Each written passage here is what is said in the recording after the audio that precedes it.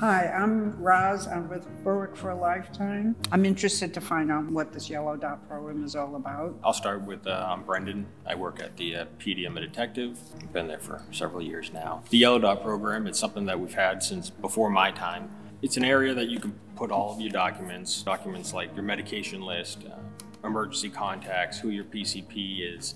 In the event of an emergency, things can get crazy.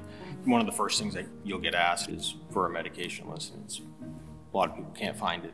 So it's obviously brightly colored yellow, easy to find. And, right. Just keep it handy. Yeah.